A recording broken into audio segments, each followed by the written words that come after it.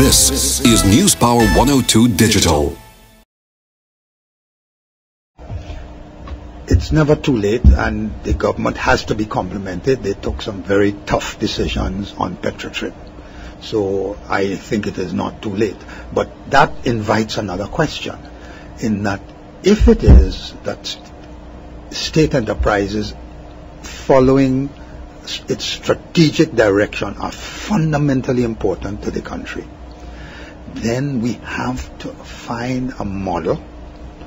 Look at what was it in unit trust, where the board of directors is appointed by, one, the central bank, two, the Ministry of Finance, then by the Bankers Association, then by the Insurance Association, then they meet and then appoint independent directions, which gives the unit trust a measure of insulation from the political process.